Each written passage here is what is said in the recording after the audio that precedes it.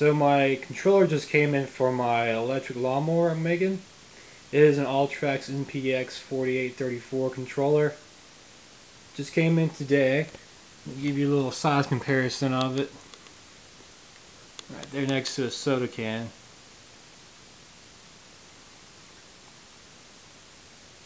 For all you who are not familiar with what the controller does, the controller will control, like the name implies, will control the power from the batteries and send it to the motor. So I can vary my speed of my mower, which allows me to go faster or slower. This is a non-programmable one, but it is rated at 48 volts for me and uses a 0 to 5K potentiometer. Basically, here's all your connections. This is a used motor. I got it for about $170 off eBay. Where these motors new would go for about, I know the programmable one goes for about $300 and up. So you can tell it is used by the wear on it, but it's nothing major. And it does work. And this is where you would connect the batteries to it and the motor.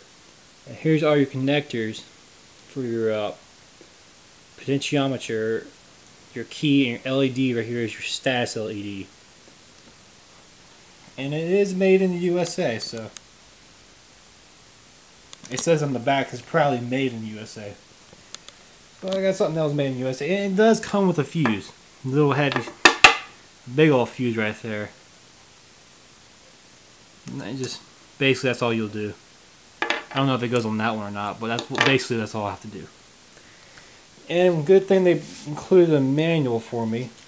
It tells me about the warranty and a wiring diagram.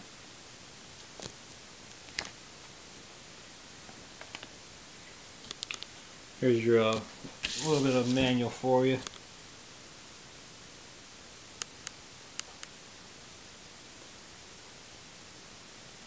For stock vehicles only. Yep. I'm not making a golf cart, so it will have to do. Here are good things about Alltrax. And here's Alltrax controllers like this one have been used on motorcycle conversions and what have you.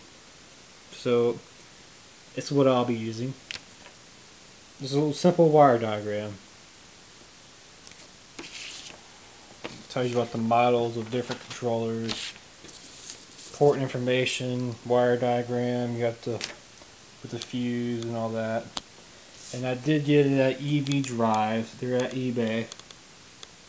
So it shipped fast, got here good, wrapped up nice and neat. Like I said, there is some wear marks on it, but of course it is a used product. But it says it's been through testing at Alltrax's facility, and it seems fine to me. And this is what I'll be using.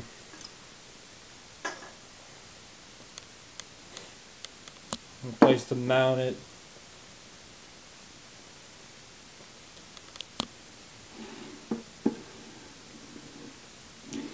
And it feels kind of heavy, but probably just from the metal casing.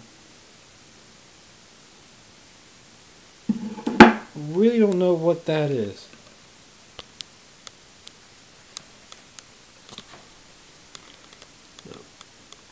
And they said it is watertight. I'm not pretty sure it's not waterproof, but it's watertight. And that's about it.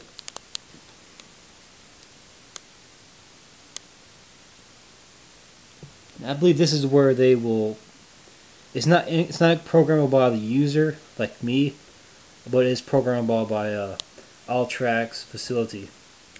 It might be where they program it at, but I'm not sure.